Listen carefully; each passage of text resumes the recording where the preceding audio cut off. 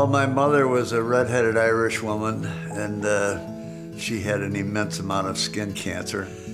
So I had it as a kid, and then as an airline pilot, I was a captain for almost my entire career. And so the sun came in on the window on my left ear, and I've had multiple procedures on the left side of my face.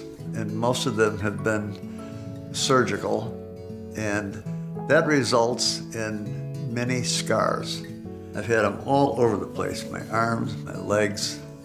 With the biopsies and all that, in the last 3 years, I've had over 300 submissions to Medicare, and it's all skin cancer.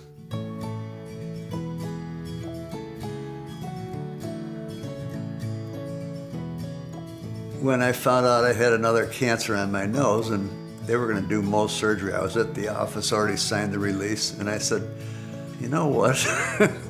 I really don't want surgery on my nose. So he said, well, this radiation's really different. It's like, you know, it's no more dangerous than a tooth x-ray or something like that. I was just very impressed with not only the procedure, but I really am impressed with the person who administered the procedure to me. She showed me how she would do an ultrasound and showed it on the screen, and she showed me the ultrasound that she had just done, and she said, now all this dark stuff is the cancer and all this colored stuff is the good skin. At the end of your treatment, that dark stuff's all going to be gone. And that was very relieving to me to know, okay, I don't have to be afraid of this.